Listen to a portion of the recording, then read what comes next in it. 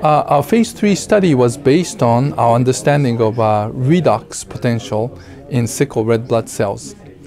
In 80s, scientists have realized that oxidation plays a major part in pathophysiology of sickle cell disease.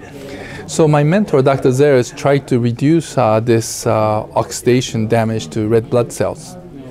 In doing so, he looked at this particular molecule called NAD, because NAD is the antioxidant for hemoglobin, which is the main part of a sickle cell disease. So then Dr. Zeres and I looked into metabolism of NAD, and in our studies we realized that supplementation with the precursor of NAD, which is called L-Glutamine, is going to reduce this oxidation stress. And we hypothesized that reducing oxidation stress is going to reduce the damage to red blood cells, and eventually patients will have a better clinical status. So we moved on to phase 1 and phase 2 clinical trial, which have shown basically confirmatory data of our hypothesis, and we just completed the phase 3 clinical trial. Phase 3 clinical trial, for this we enrolled 230 patients from the sites in the United States and involved 31 major sites. Most of them are university and medical centers.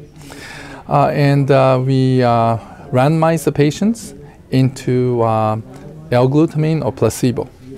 And we monitored them for 48 weeks. The patients were diagnosed with sickle cell disease or sickle beta 0 thalassemia, and the patients were 5 years and older. The results were really fascinating for us. Although we had expected this to improve condition of sickle cell disease, we actually got the result that was better than we had expected.